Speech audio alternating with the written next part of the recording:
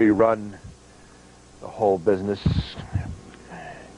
because they're in some other hymnal.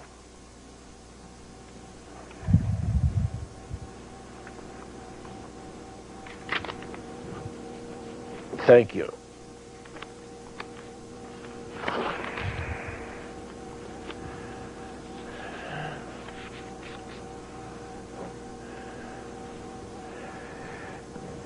Every believer is a priest, and every believer priest has the privilege of personally and privately preparing himself for the study of the Word of God, using rebound if necessary, bringing every thought into captivity of our Lord Jesus Christ. Let us pray.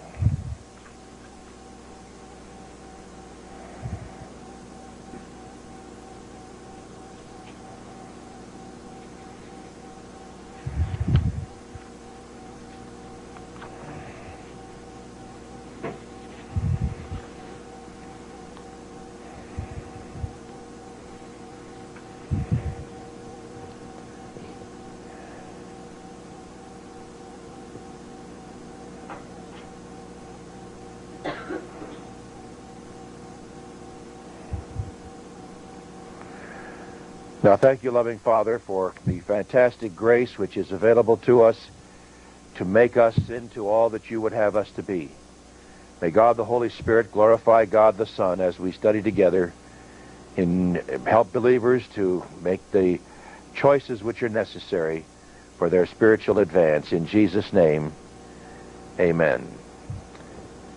And we'll get a better transparency made, but it's helpful for me to work off of this transparency, so you have a copy of it already. If you don't, there are other copies in the back. Everyone has his own copy of this, and we have multitudes of these available. We will be giving out more and more and more. So be sure you have your copy. You'll want to keep it and make notes on it as we go along. But we're talking about paterology, God the Father, from the source of his sovereignty, his love, and his omniscience, which we have studied now in detail, has come a portfolio of invisible assets. The portfolio analogy simply comes from the fact that today, if your banker has your portfolio, it contains all of the assets that you have available, whether they be stocks or bonds, other investments, real estate, whatever it is. It's your portfolio of visible assets, the visible assets which belong to you, and they are kept in your portfolio. Sometimes people will say, well, he's a millionaire, but he can't touch any of his money. Well, some of it's because it's in certain other forms. It's in this portfolio, but he can't touch it until it is changed into liquid assets. Now, our case, we have the situation in which, from the portfolio of invisible assets, God has provided two primary assets. The first is your escrow asset. Now, we'll get to it again, but we've already talked about the escrow assets are all of the blessings that are beyond human concept, that are beyond thinking, beyond imagination. Things which are infinitely more than you could ask or imagine, that God has designed in eternity past for you because he created you. He knows all about you. He knows what will make you happy. He knows what he can do for you, and this is what he has provided in his escrow assets. Now, his desire is and provision are given in the primary assets. If God wants to give something wonderful to you, he has to determine how to do it. And we come to election and predestination. Election is God's desire for you. Predestination is his provision for you to reach that desire. In his desire, in his election, he makes sure that every believer has equal privilege and equal opportunity, both regarding the desire or his will and his provision, you see. For example, God desires that every believer, regardless of who he is, would have equal privilege. And the equal privilege means that every believer is a priest, and every believer priest has the privilege of personally and privately approaching God without any intermediary. This is a privilege which is unique to this dispensation. It is a glorious and wonderful privilege that God has made available to you. And from the equal privilege, along with the equal privilege, is the equal opportunity. And the equal opportunity that comes from His will, purpose, plan, and design for the best in your life is the provision of logistical grace, which doesn't require anything on your part except to be a believer in the Lord Jesus Christ, and He'll pour out His grace blessings upon you. Now, with that equal privilege and equal opportunity of election, God says, I want you to achieve these escrow blessings, and so I have made certain provisions for you to be able to reach that. And the two provisions, again, require equal privilege and equal opportunity.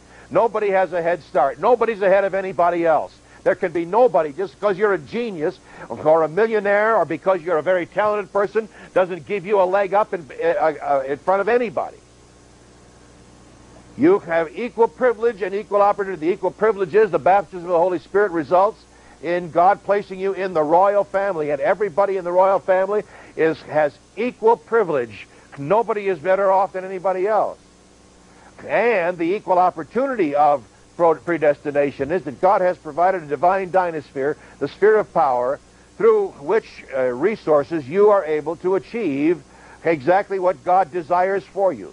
These two things make it possible for you to achieve what these things are potentially yours. So now God has has put all of this together so that the primary assets of what He wants for you and how to get to what He wants, this is all provided for you. Now here comes the plus. That is, here is the condition. This is what makes the difference. Do you want it?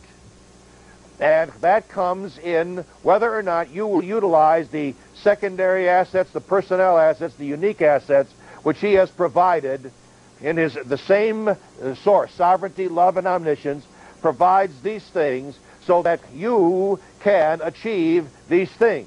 None of this is meritorious. None of this has anything to do with ability, has nothing to do with intelligence, has nothing to do with talent. It is all a matter of the people who have equal privilege and equal opportunity, utilizing free will and volition. Your volition makes the choices. Production is whether you will utilize the filling of the Holy Spirit or not. Suffering, whether you will be involved in mental attitude sins or accept it as from the hand of God, which is designed to push you on forward. Impact is whether you're seeking to have visible impact or whether you're going to utilize the invisible impact of your own ability or trust God. Personnel assets, the spiritual gifts that God has given you sovereignly to make it possible for you to serve Him. And the unique assets are the indwelling of God the Father, the indwelling of God the Son, and the indwelling of God the Holy Spirit. This which God has provided, plus this which you respond with as far as your volition, will equal this. Now, I found a tremendous illustration. It's not from this dispensation, but it is an outstanding illustration. And if you take your Bible, please, and turn to 1 Kings, I want to show it to you. So this may be something you may want to mark because someday you'll be looking for it. I didn't know exactly where it was, but it came to me overnight, and I just had to find it, and if I saw it, I found it again this morning. I knew just about where it had to be. All right, you remember that Saul and his dynasty was made king over the nation, and his son would have been, following along, would have been Jonathan. But God stopped the dynasty and removed the leadership of the nation from Saul and gave it to David. David was followed to the reign by his son. He was followed by his son Rehoboam. Now, in the 11th chapter of the book of Kings, you have the account of the disappointment or the use of volition. See, David's key, everything that God had promised David, some are unconditional, and you will see how as this chapter proceeds, how it is unconditional. That is, it didn't make any difference who it was. There would never cease to be reigning and ruling upon the throne a member of the family of David. That's an unconditional covenant that God had promised, and the land which God promised them, that will be theirs. So what you'll notice, now King Solomon comes along. Here is the equal, and again, remember, this is not the same dispensation, so it can't be exactly the same. But here is what I would say would be the equal privilege and equal opportunity for you. I mean, you're a member of the royal family of God, not the royal family of David. And you have equal privilege and equal opportunity.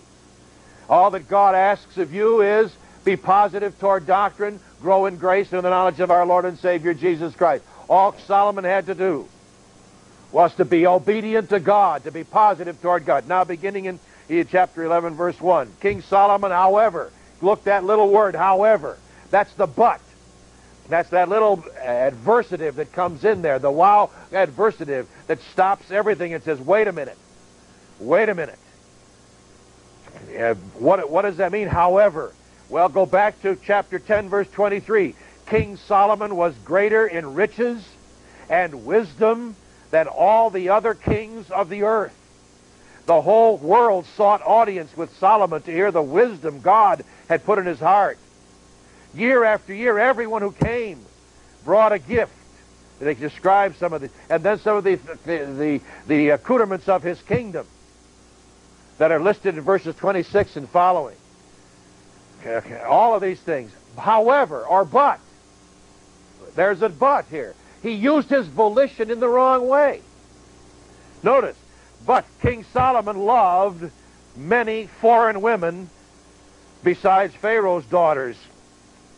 In other words, he loved many women. Verse 2, they were from nations about which the Lord had told the Israelites, you must not intermarry with them, because they will surely turn your hearts after their gods.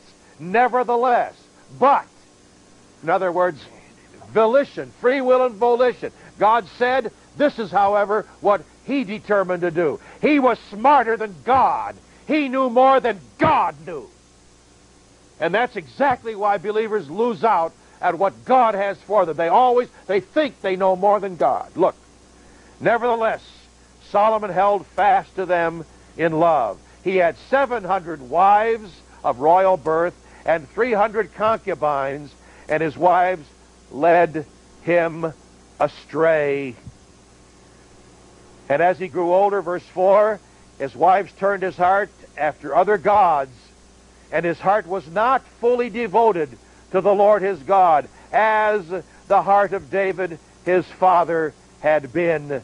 So verse 6, Solomon did evil in the eyes of the Lord. He did not follow the Lord completely, as David his father had done.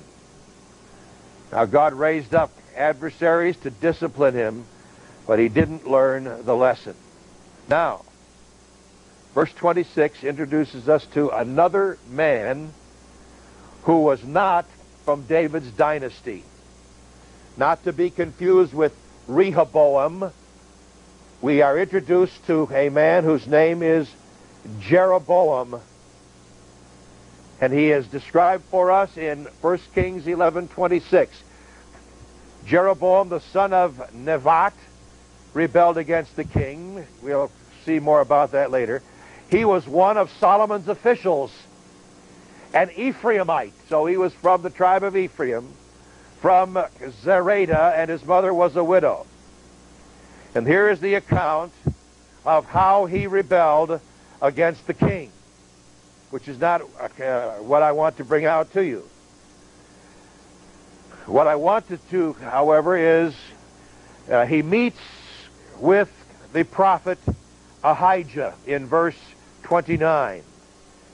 And the prophet Ahijah brings him a message from God. The same message that similar message that I'm bringing to you as a member of the royal family today. And I want you to notice this, what he tells him. Skip down to verse 34. He says, I will not take the whole kingdom out of Solomon's hand. That's the grace blessing, you see. Grace by association.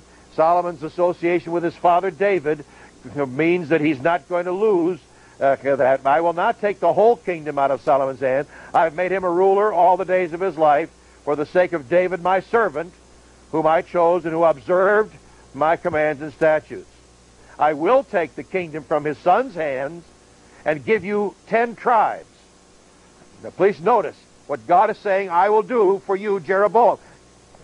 Jeroboam, I will give you I will take the kingdom of his son and give you 10 tribes.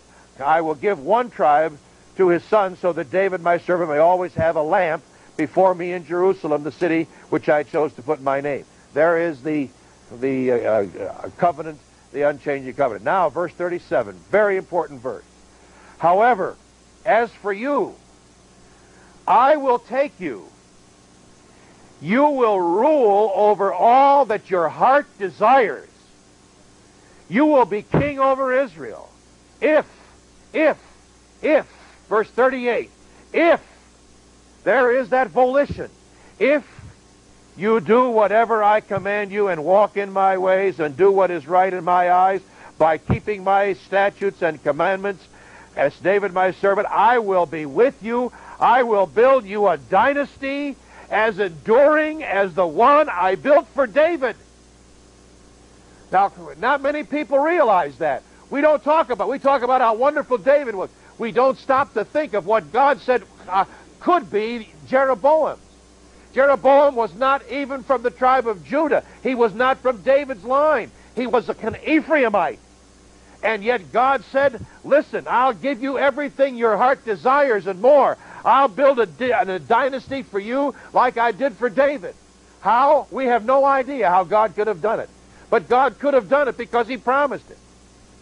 And I will humble David's servants because of this. All he had to do was to go positive, and God would have done for him beyond belief. Now, you and I know the story because we've read the book. And the end comes out. He did not go positive. What did he do? He said, I'll build 2 altars. And he built one in Beersheba, one in Dan, and there he took 2 calves, and he said, these calves represent Yahweh, your God. Come and worship here. And from that point on, he goes down in, not in history, but in infamy. He goes down as from after this, dynasty after dynasty after dynasty will come along in the northern kingdom, and you will see they did evil in the eyes of the Lord, as did Jeroboam the son of Nebat. There, I couldn't believe it as it just moved into place, this fantastic passage. I couldn't believe it. If you will do what's right in my ways, you'll rule over everything your heart desires. I'll build you a dynasty like David's. You see, David got his by grace, unearned and undeserved. Jeroboam would have gotten his by grace, unearned and undeserved. It was potential right here and now. The potential stands, and it stands recorded. This is the tombstone of history here for the northern kingdom. The epitaph written on the tombstone for the northern kingdom. And beloved, that same thing could be written on the tombstone of multitudes of believers if the truth were known. That is, you will rule over everything your heart desires. I will build a dynasty for you as enduring as I have for any of the greatest of any of my saints. It's all for you. Why? Because it's all done on the basis of God's fantastic privilege, equal opportunity for every believer, but dependent upon whether or not that believer will respond to the grace of God and to the doctrine and stick with what's really important in life. This great illustration of opportunity lost stands in Scripture to call attention to every believer on what could be yours. It will make the right priority. It's not singing in the choir. It's not teaching a class, driving a bus. It's not having a youth group to play footsie without somebody else. It's not where they have a pretty nursery. It's how convenient church is. It's Bible doctrine that's the important. Word God. You place the number one priority in your life as the Word of God. Seek first the kingdom of God and His righteousness, and all these things He adds. All right, now let's go back and look at some categorical form at these two things, the two parts of the primary asset of belief. I want you to note something about predestination. Let me say again, those who just tuned in, those not seen before, the doctrine about election and predestination have nothing to do with salvation. Don't fall into the trap of Calvinists who put there that it's fallacious, comes from philosophy, and it's wrong. You cannot say that because God destined believers to a certain thing, and He predestined unbelievers to a certain thing. It's fallacious reasoning, and it doesn't stand up in any kind of logical reasoning form. But we use it on. Remember, the difference between election and predestination is they are both expressions of the sovereignty of God. All expressions of the sovereignty of God which took place in eternity past. This is His will. Predestination expresses His provision. That's what you must remember about the difference. God has a will for every believer. A will, a purpose, a design. We use the word plan. God has a plan for your life. And for you to fulfill that, He had a provision. So let's begin with the nature of election. Of election. The booklet entitled Galatians 1. This will be about, as a matter of fact, we now have 75 pages finished, and it's to do 101st volume because of how many verses it covers, but one will cover verses 1 too many to get to. And volume 2 will go on there so they get big, or we have too long to get them. It is no good to have to wait for the Word of God to be put into the language you can understand. It doesn't do you while it sits in our computer. It doesn't do you good. It sits in my soul. It gets into your soul, and into your soul, get it administered. We sit that way. We'll get these books out as quick as we can. But if you want more information, just wait for the time you see this book may be printed. We'll be able to asking for listening to anything true for you. First of all, then, the next point one, focus of election to describe the way that God provides invisible assets so that each believer, regardless of his background, regardless of his ability, each believer can fulfill the plan of God for his life. And in so doing, fulfilling the plan of God for his life has the greatest possible happiness in this life, the greatest possible blessing, the greatest possible fulfillment, satisfaction, contentment, all these things God wants you to have. He has designed it that way. Point 2.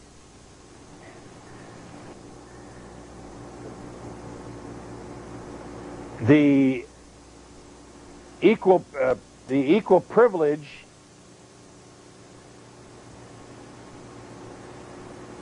of election is the universal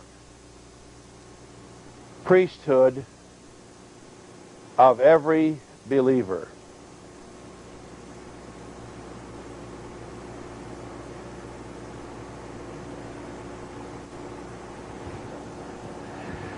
Now, what is a priest? Well, a priest is a human being who represents people to God. Since we are living in the church age and every believer is a priest, this means that each person represents himself before God. You are a person, and you represent yourself before the God of heaven.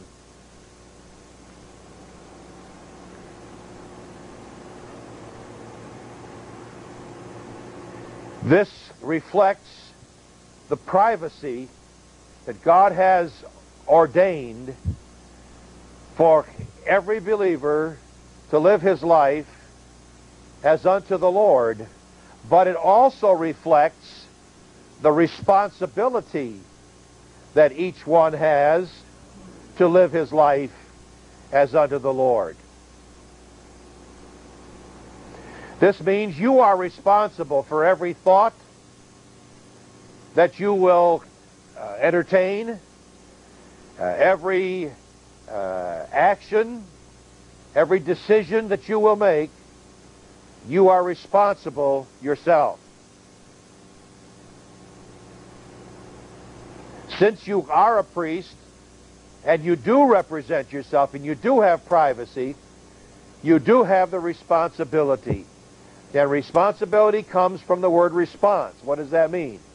Well, again, if God says that you are free to live your life in such a way, then God says your response is noted before me. And every thought, every action that you or this decision you have, you are accountable for that, for your decision. Now, what does it mean to be a universal priest, to represent yourself to God? Well, it simply means this, that first of all, you offer your own prayers. You don't need anybody else to pray for you.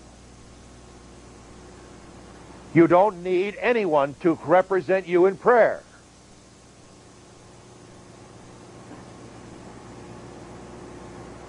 But in addition to that, it also means that you as a person have the privacy and the responsibility to evaluate yourself before God.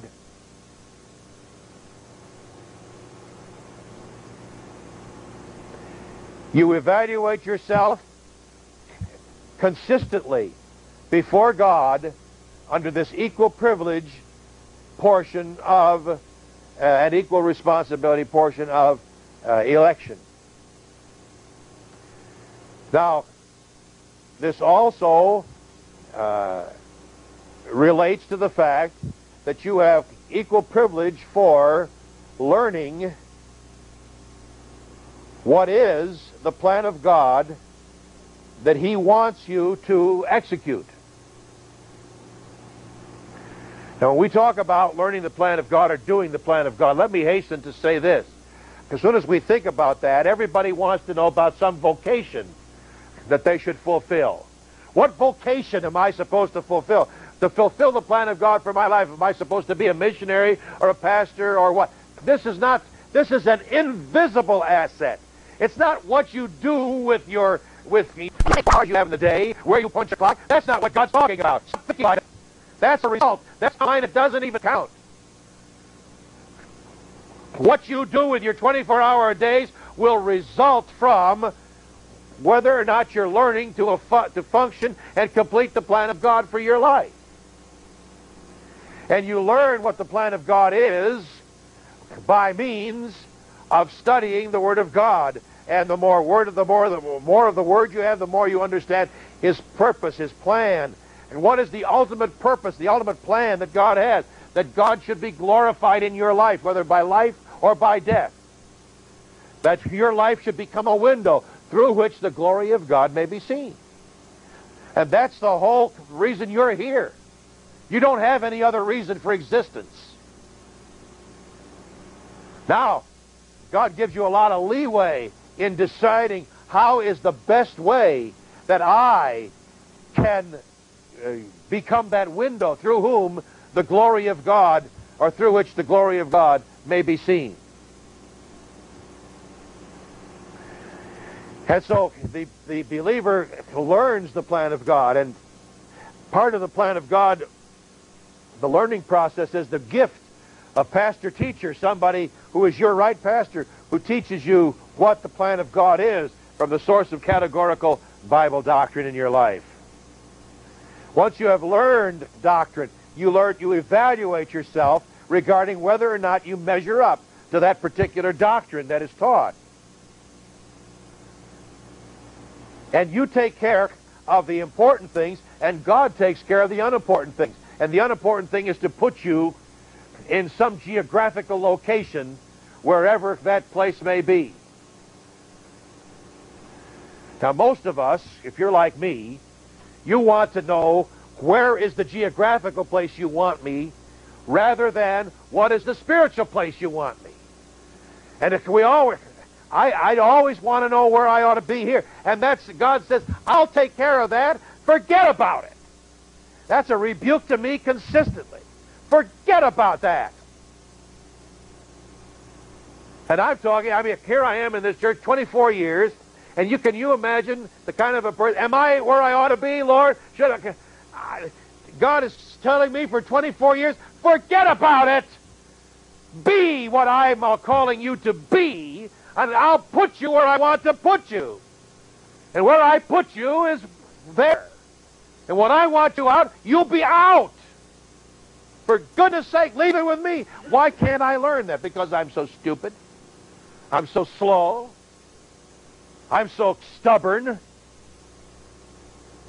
It's great, you know, when you can just forget about that and concentrate on the important thing. And I have learned one thing down through the years.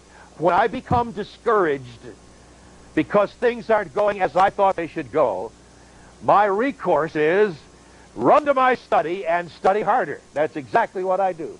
I study harder. I study harder. I study longer. I study longer. I get into the study because I know that it's the Word of God that's alive and powerful.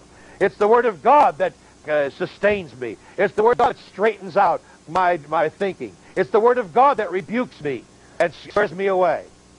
So that I finally come to the place where I say, well, Lord, I leave it with you. And when that happens, invariably, and I should have learned this, but I'm so stupid, it takes me, I relearn it all the time. I should have learned long ago that when I say, Lord, it's up to you, then God works.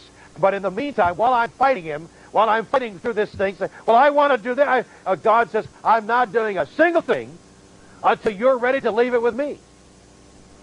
As long as you're going to fight me with the thing, I want to tell you, I'm going to win. God's never lost yet. Do you know that? And how stupid it is for us to think we fight him. Listen, Lord, what does tomorrow bring? I don't really have the slightest idea. But I know one thing. If it's under grace, under the great desire for me and my assets, it can't be anything but the best. Why am I not content just to live and work on that side and work on? And that is to grow spiritually. We're so much ingrained. That's the way of me thing. That's the way you have to do it. But we learn doctrine. We learn more of the plan. We learn more of these things. As we can define our own lives on the basis of doctrine, on the basis of the plan of God. And the royal priests is what we are. We are royal priests. The royal priests' self-improvement is always based, and I use the word self advisedly, any improvement in your life is based upon the believer's comprehension of and assimilation and application of Bible doctrine. I call it the metabolization of Bible doctrine. You see, that's what's important. Now, let me say something about that, because there are people who don't understand one principle. I don't preach sermons for a reason. If you know what sermonology is, the study of sermons, that is, the pastor generally determines what the congregation has need of. Then he goes to the Scripture to find something that he can apply to that congregation so that he can meet the need of that congregation. The weakness there, the problem is that no pastor is omniscient. He can't know what the real needs of the congregation are. Therefore, he better do a lot of visitation. Why? To find out what's going on in the privacy of the priesthood. But if the priesthood has privacy, it's none of the pastor's business what's going on in their lives personally. But it is God's business. And therefore, the pastor's job is to just teach through the Bible. And believe it or not, God always meets needs according to the Word of God. Week after week, year after year, it's amazing how people will say, I came and that message just met a need that I had in my life. And I had no idea. I didn't preach a message. I don't preach messages. I just teach the Word of God word by word, verse by verse, and categorically. And if you don't need it today, I guarantee something. You'll need it tomorrow or next week. Somewhere along the line, you're going to need this teaching about equal privilege and equal opportunity. But therefore, it is not only the believer's right, but it is also his responsibility to assemble with other believers, to learn doctrine from his own right pastor, taught in a group, so that your privacy can be respected. See, that's why discussion is not God's way. God didn't say, go into all the world and discuss the gospel. He said, preach the gospel, proclaim the gospel. He didn't, there's nowhere in the Word of God where he says to discuss the truth. Now, discussion always feels good for those who are involved in discussion because they have a chance to contribute. But discussion is also the expression of fantastic arrogance as people seek to utilize those discussion at times to call attention to themselves. Either their aberrant behavior, in which everyone says, and they sit there saying, well, I'm finally noticed. They don't care if it's good or bad. They just want to be noticed. To the time when they throw in, they contribute their ignorance to a subject that they know nothing about, and they think that that's contributing to what God says. Listen, when God says something, He doesn't need your opinion or mine added to it. It's there. That's why it says, thus saith the Lord, period. And the other danger is to become arrogant and want to apply Bible doctrine to someone else's experience. That is none of your business. Now, you may look at somebody and say they're out of line. Do I have to tell you something? God knew it before you did. You may or may not be right. God is always right. And if He knows what is out of line in a person's life, He does not need you to apply doctrine to their life. Now, nobody in this or any other congregation is perfect. And God doesn't need you to sit out here, or you to sit on the other side of the camera, or you to sit on the other side of your radio, and to hear doctrine and say, boy, this is just what Charlie Brown needs. Because it's not your business to say what Charlie Brown needs. That's between Charlie Brown and God. And God will take care of that. You apply doctrine to your life and allow every believer priest the equal privilege of living their life as unto the Lord without interference from other believers.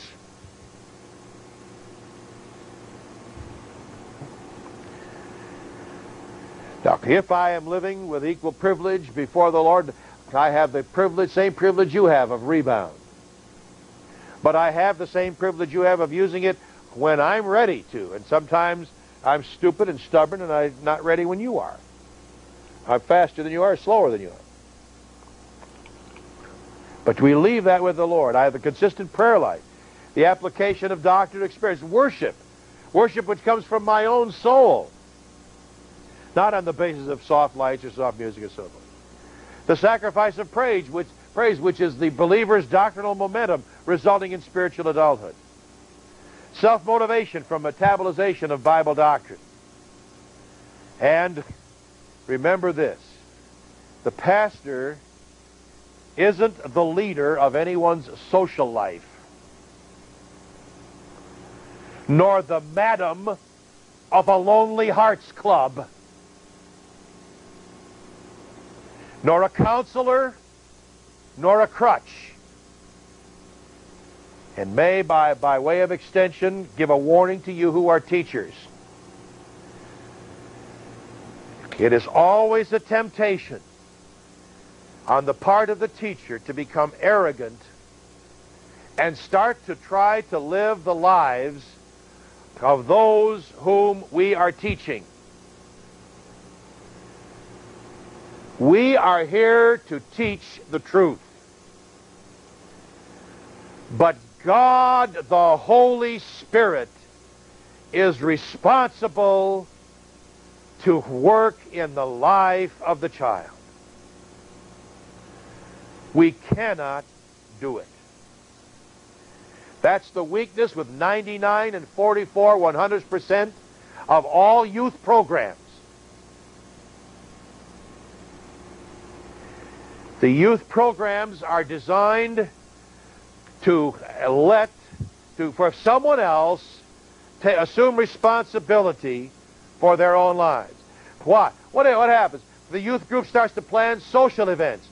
Listen, that's any person who grows up as a teenager and does not have the ability to plan his own or her own social life is a social misfit. And the worst thing you can do for them is to teach them how to do it by doing it for them. You don't help anybody by doing something for them that they should be doing for themselves. Now, it's one thing to encourage. It's one thing to teach how. But it's another thing to do for them what they should be doing themselves. And youth groups all over the country are becoming social organizations, social leaders, in which the leadership plans the social life of a person who is, just because he's a teenager, doesn't mean he's any less of a person. If they're a person, they should plan their own social life. Why do I have to plan it for them? If they're socially a misfit, then I need to teach them how not to be a social misfit. And I teach them Bible doctrine. How do you have friends? You must be friendly. The Bible tells you exactly how to be a friend. Have love. How do you have love? Let the Holy Spirit produce it for you in your life. How do I find the right kind of a guy or the right kind of a gal for my life? As if I'm on the prowl, as they say. By having someone be the matchmaker? Oh, Garbanzo has from time to time pretended to have the Garbanzo Grande Lonely Hearts Club. But he's never been successful, which is why it's so much fun whenever he sets out to put the right person with the other right person. It always ends up a disaster, which is what it's supposed to be. See, I was talking to a lady that swims with me, and she said, well, my daughter is on her third husband. And she said, I sure wish she'd meet the right guy. And I said, where is she looking? I'm going to tell you, she's not going to find the right guy down at the singles bar. I guarantee you that. There is a right place to find the right guy, and that's the will of God. Seek first the kingdom of God and let God provide the right guy at the right time. Don't get hot pants. You move on the basis of your hot pants, and you end up from frying pan into fire. Then you'll rue the day. Equal privilege says, look, I recognize I am a priest before God, and I am responsible for my life before God. Now, as we're teaching them and training them as they're coming along, we take them slowly, small increments, little by little, and teach them and train them. And when they're young, of course, you have a birthday party for a small child. They can have their own birthday party. Well, by the time they're 12 or 13, they ought to be able to plan their own birthday party and not have it to be, you know, the wrong kind. They ought to be able to do it if you've trained them right. Most of the time, parents are too slow. I know. I'm guilty of that. We don't know when to cut the apron strings. We just have to hold on, and that's personal arrogance. Personal arrogance.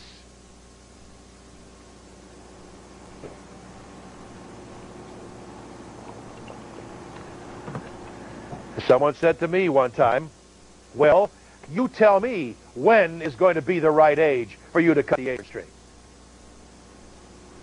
Well, I had no answer. And the answer was it should have been 4 years ago. But I didn't. I was so arrogant as to think that my son couldn't do certain things without me. Yeah, what I think? Where was my concern? What's the truth of my concern? The concern was me, not him. I was thinking myself. I made my concern was him. If my concern was for him, I'd prepared him. No. We love to kid ourselves. We lie ourselves. We believe ourselves, folks. That's the worst part. We believe ourselves. Then when I made the move, I moved so drastically that I injured his spirit. I moved too suddenly. I should have been preparing him, and so that now's the time. You're on your own. Instead of coddling, and then suddenly, now you're on your own. I was wrong. I was wrong, very wrong. But see, that's arrogance.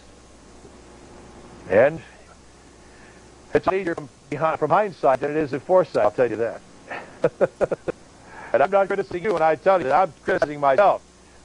But don't think that I'm picking on you. I'm picking on me. Because I'm telling you the truth.